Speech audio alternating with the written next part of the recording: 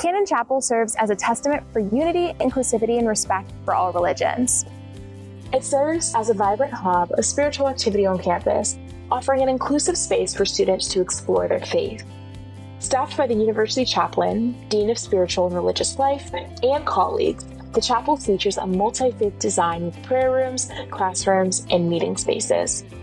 The building was designed by renowned New York architect Paul Rudolph, whose father was part of the theology school's first graduating class in 1915. Ground was broken for the new chapel by President Jimmy Carter in August 1979.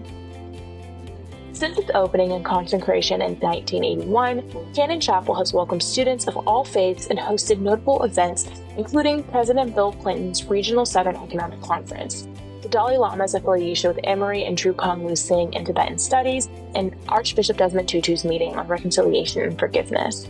Also, His Holiness the 14th Dalai Lama dedicated a living mandala garden outside the building's entrance.